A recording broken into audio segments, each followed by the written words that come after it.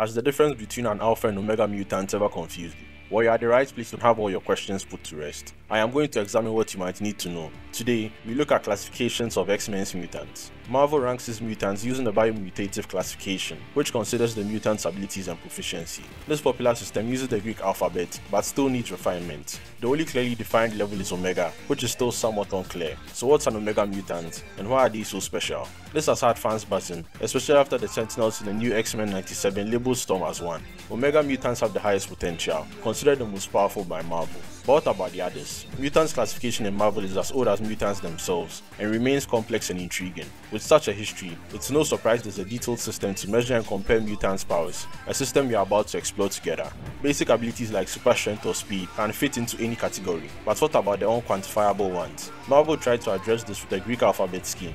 Initially, writers used inconsistent terms like alpha and omega. In 2019, Marvel introduced the Dawn of X, establishing a more official mutants classification system. This new system focuses on the mightiest mutants, especially omega-level mutants. This structure considers specific powers, meaning a mutant with multiple abilities may have only one at an omega level, while others are at lower levels. For example, Jean Grey is an omega level telepath, but her telekinesis while high level isn't at omega status. They classify mutants like Jubilee, who generates explosive energy at a lower level because of the less destructive nature of her powers. Despite the broad spectrum of mutants' powers, from world-ending threats to minor abilities, mutants are a constant in the Marvel universe. Many entities, including the X-Men, S.H.I.E.L.D. and the Shia Empire, use the classification system. It helps manage diversity and maintain order in the mutant world.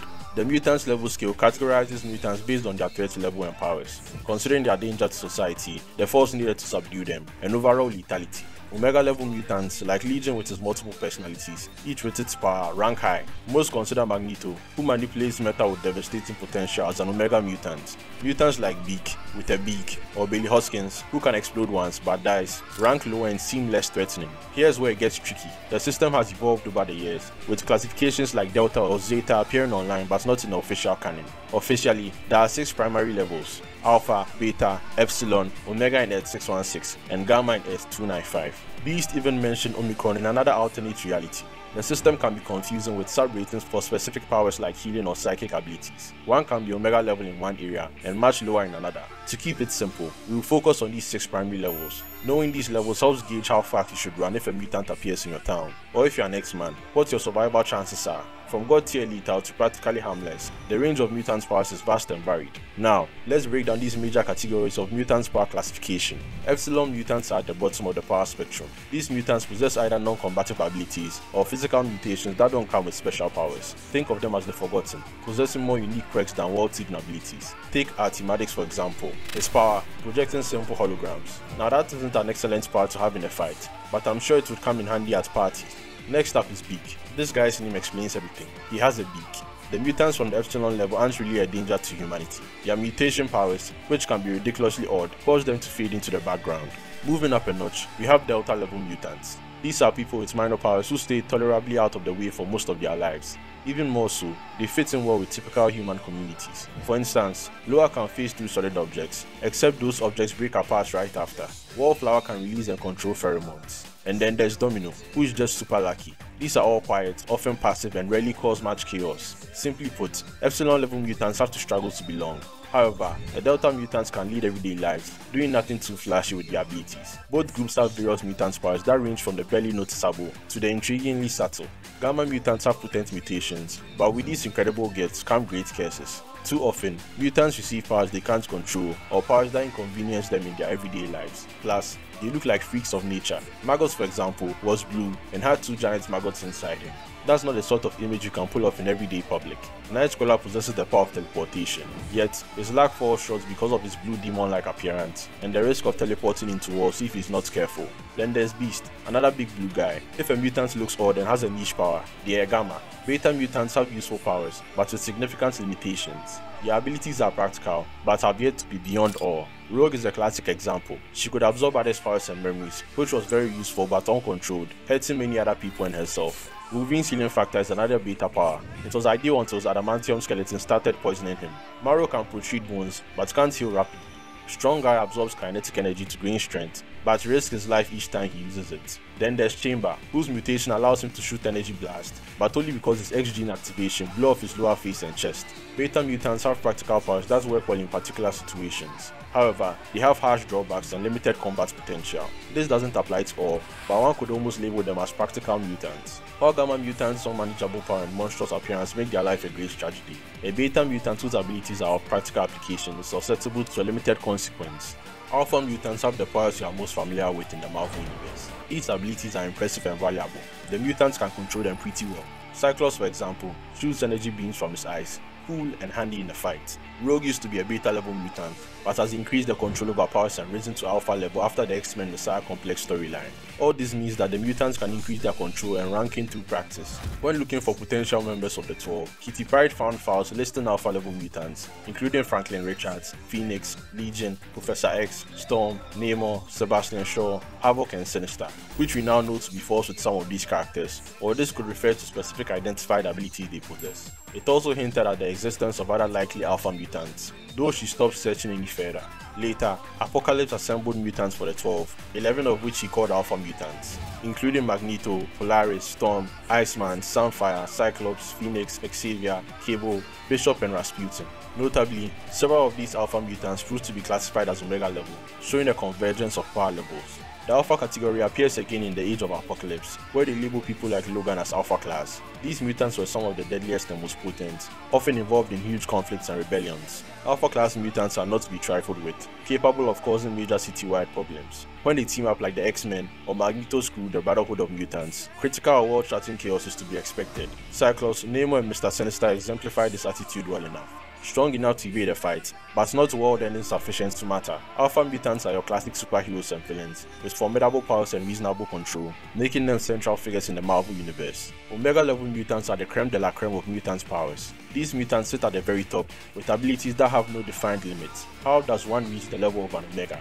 Let's break it down with some simple help from Magneto and Forge. According to the House of X number 1, an Omega falls somewhere between Magneto and Forge in terms of power. Magneto controls magnetism, while Forge is a top-notch technopath. The key difference is that others can surpass Forge's powers, but no one can surpass Magneto's. This makes Magneto Omega level and Forge not. Multiple mutants can share the Omega status for the same power type. For example, Jean Grey and Quentin Quire are both Omega telepaths. Emma-Frost, while not an Omega class mutant, is also an Omega class telepath. I know, it gets kind of confusing and murky. Marvel hasn't really figured it out, you can't blame me for that. Currently, about 25 recognized Omega level mutants exist, including prominent figures like Magneto, Jean Grey, Storm, and Iceman, along with recent additions like Iska the Unbeaten and Tarn the Uncaring. Mutants can achieve Omega level status either naturally or through augmentation. Iceman developed his powers over time to reach Omega status. Blacksmith and Strife temporarily elevated Cable to Omega level, despite his usual limitation from suppressing the techno-organic virus. The Cable from the Age of Apocalypse universe, Nathan Summers, showed that when Cable did not have the techno-organic virus, he was quite easily classifiable as an Omega level mutant. By mimicking Cable's abilities, Hope Summers also displayed Omega level telekinesis as well. Interestingly, Charles Xavier's list of Omegas in House of X number 1 doesn't include himself, despite his powerful telepathy. He is classified as an alpha-style telepath. Perhaps he's being modest, or Marvel and Xavier are holding back some secrets. Omega level mutants aren't just powerful, they can be global threats. Even among healers, Omega levels exist. Elixir and White Sword are prime examples of Omega level healing abilities. Fans and sometimes Marvel considers a few mutants as beyond Omega. Concerning these power levels among mutants, beyond Omega is the most significant magnitude that mutants can be. These mutants redefine the limits of what is possible with their abilities, much farther than the already impressive Omega classification. Franklin Richards, claimed by Galactus to be the most powerful mutant ever to exist, falls under this category. His reality warping powers enable him to create entire universes. Despite Franklin's retcon has not been a true mutant, his power level remains unmatched. Others like Vulcan at some point and Matthew Malloy have also garnered the Beyond Omega label because of their immense power levels. Malloy was powerful enough to manipulate reality, resist other mutants' powers, and resurrect himself after his death. Professor X created mental blocks on Matthew as a child that no longer held. His powers resurfaced, causing cataclysmic events. Miranda, introduced in the X-Men Worst X-Man Ever, is from an alternate universe with reality editing powers. She can literally create new timelines. Marvel used Miranda to explain the reason behind many of Marvel's character retcons. Beast labeled her as an Omicron mutant to describe her unique abilities. While Omega level mutants are powerful, those beyond Omega push the boundaries even further.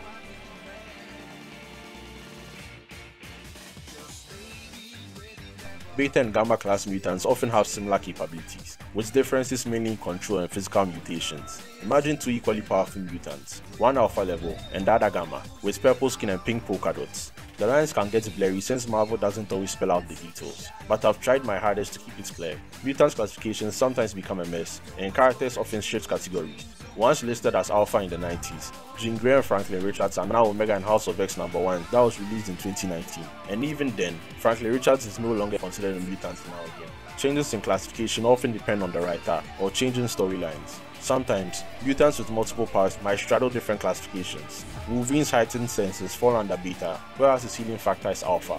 In such a case, they classify mutants by their most potent power. Some outstandingly powerful mutants remain unclassified, including Margin Justice, the Marquis of Death, Demiurge, Hyperstorm, Apocalypse, Madeline Pryor, Santa Claus, Onslaught, and Mr. Immortal. Likely, with these classifications, Marvel's system will change again. After all, comics are fluid, power levels change as stories are told, so even if this classification gets a little naughty, it's beneficial for keeping track of mutant abilities. In comics, one should look out for surprises and be prepared for the unexpected.